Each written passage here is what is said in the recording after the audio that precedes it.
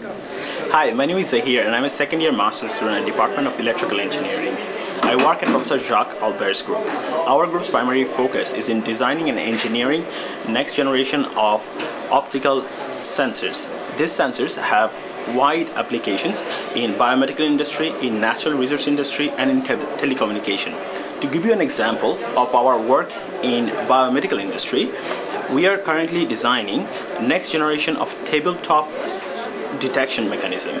These detectors would allow doctors to quickly and efficiently diagnose and detect genetic marks in patients' blood samples much quickly than what's currently possible. Currently, doctors have to send their blood samples for diseases like cardiovascular disease and other things, have to wait and wait for the labs to send the report back in weeks' times. But our next generation of sensors would allow doctors to do these things within span of minutes instead of waiting for weeks. So in this way, we would be able to help patients and improve their quality of lives.